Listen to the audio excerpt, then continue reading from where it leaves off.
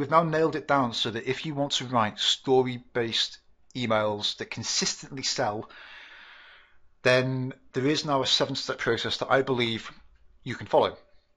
So I'm just going to give you a quick overview in this webinar of what that 7-step process is. I know that not everyone on this webinar is a writer, but I want to give you a quick overview of how it works. So step 0 in the 7-step process. Yes, there is actually a step 0. And step zero is research. Everybody thinks that they have a writing problem, and that when you go to write a marketing email, that it's the actual process of writing the story and writing the content that's hard. Whereas actually the writing itself is learnable. The problems tend to lie in research rather than writing. So the process that I've taken from Sean and adapted slightly is to use Evernote. So all of my ideas for things I want to write about. So in my business, I write a daily email. So I write an email 5 days a week. And the key to writing an email at that level of frequency is to be constantly researching for ideas. So I have Evernote on my computer and on my phone, and I'm always making notes of things that I might want to write about. So in Evernote, I have a stories research folder. So you can see in here that I've got 294 notes of potential stories I might want to write about. I've also got a notebook for blog ideas. So these are specific ideas for daily emails. I've got 66 notes in here. So suddenly writing a daily email doesn't feel quite so intimidating if I've got 66 ideas to be working from. I've also got a notebook called IC Letter Ideas. So this is for my print newsletter that goes out once a month. So again, by the time it comes for me to write my print newsletter, I'm not scrabbling around for ideas. I've already got the research done. I'm ready to go. So step 0 is the groundwork, and it's always ongoing and it never ends. And actually, just going back to the research step for a second, all of my ideas for things I might want to write about, stories I might want to tell, all of my best ideas never come at moments where it's convenient to write them down. Most of my best ideas come when I'm in the shower, or when I'm out running, or quite often when I'm asleep at 3 o'clock in the morning. I'll wake up, and Lindsay is quite used to find me there tapping away on my phone in Evernote, desperately writing ideas down before they vanish, because as soon as I go to sleep, I forget what that idea was, and then it's no good to me. So you have to store these things as you go, and it makes things so much easier later on.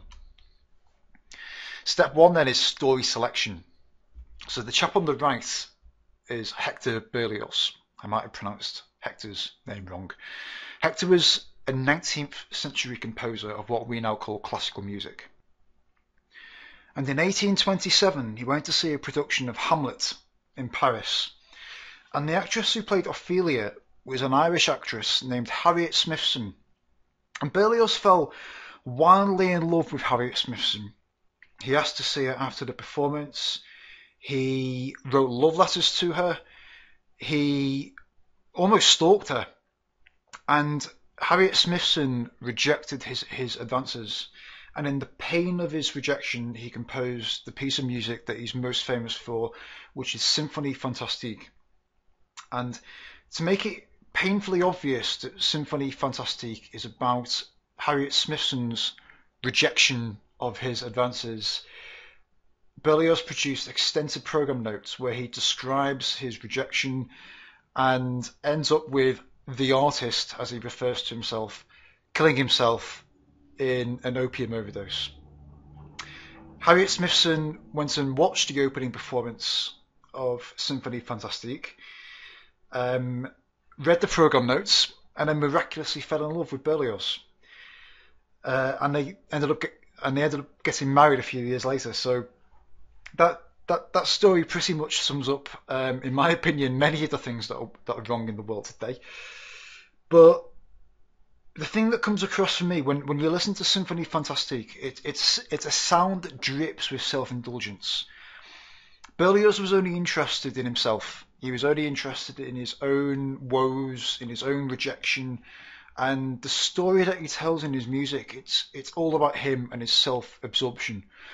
And when most people select stories, they do so on a similar basis.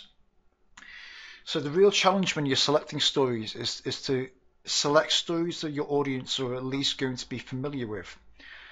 So the story that I've just told you about Hector Berlioz, you may have never heard of Berlioz before, but you've heard of classical music. You know what a composer is. So the story's already in your frame of reference. So the challenge in story selection is to select stories that your readers are familiar with, but are also unexpected.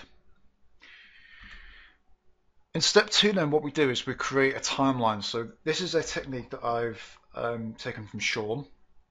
And what we do on the timeline is we map out the ebbs and the flow, the up and down of the story. So most of the time when a story is boring, it's because there isn't enough contrast. So every story has contrast. It has good things that happen. It has bad things that happen. It has suspense between the good things and the bad things. And this is what brings a story to life. And you can actually map this out in a timeline. So in one of my courses, I tell a story about the time when I almost lost my money belt on a bus in Colombia. So I have a bit of context at the beginning. I then explain how I was relaxed on the bus. I'd had a busy time in Cartagena. I'd relaxed, I'd taken off my money belt, and then halfway, the bus conductor came on and shouted, "Cambio, cambio, cambio!" Change buses. So I got off, I didn't have my money belt, and then I had 2 hours of regret. Eventually I was the last one on the bus, and then finally the bus conductor managed to get my money belt back. And this was really a great example of trust, especially in South America where you hear all these stories about tourists being robbed. This is probably the best example of trust that I can think of from first-hand experience. So how would we take that story and use it in a marketing email? Well, step 3 then is to create what I call the speedy first draft. And the speedy first draft only emerged out of the work group that I did. Because at this point in the work group, I basically told my students, okay, go and write me a story. And they all struggled because they had to contend with the blank screen. So what we do in the speedy first draft is we take each timeline element and we give it a paragraph in the speedy first draft. So if we have a look at the timeline, you'll see you've got context at the beginning. So this gets its own paragraph here. So context, the year was 2009, I was on a bus, etc., etc. The next item is that I had relaxed. So I'd relaxed after a hectic time in Cartagena. It was beautiful countryside. So each item gets its own paragraph with really basic sentences. So we're not trying to write out the whole email, which is a very intimidating, very difficult thing to achieve. We're just taking the timeline and creating it into an embryo story at this stage. What we then do then is we create a second draft. So we take the speedy first draft and we expand the sentences out slightly. We add in a few line breaks here and there, but fundamentally it still follows the same story pattern. We're still sticking to the plan that we set out in the timeline. In step 5 then we'll check for suspense and intrigue. So we'll check that there's sufficient suspense about whether I will or won't get my money belt back. And then in step 6 what we do is we reconnect to the content. Because this is the most important thing I can tell you today, is we're not telling stories just to entertain people or titillate people or deliver mindless sound bites of information. There's more than enough of that happening in the world today. What we're doing is, yes, we're telling stories to entertain people, but we're also telling stories to educate people, deliver a message, build trust, and ultimately upgrade someone's level of thinking about what it is that you do. So the way the reconnect works is at the reconnect, we'll stop telling the story and we'll start delivering the content. So the content is what you would have written had you not included the story to begin with.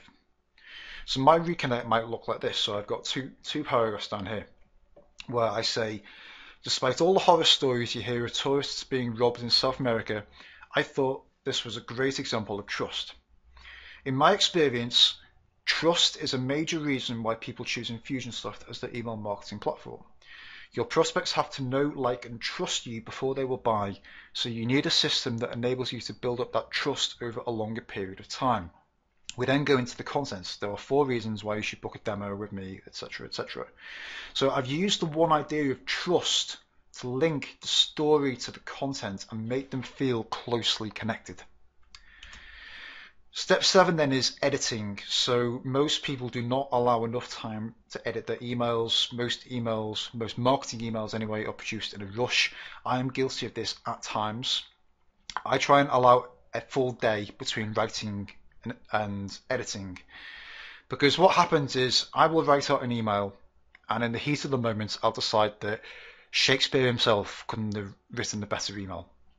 And then I'll sleep on it overnight, and I'll look at it the next day, and I'll wonder what exactly I was thinking. So I have a very specific editing process. So steps 1 to 6 are about expanding out your timeline into a story. Step 7 then is a tidying up step. It's a chopping away step, where we're then refining the story into a more polished, finished product. So that's really the 7-step process. It's about getting going, and it's about starting to tell stories. If you're not telling any stories in your marketing at the moment, it's about getting going with storytelling and starting to communicate your why, starting to communicate what you believe in, so that people in your sales process can build up a greater degree of trust in what you do.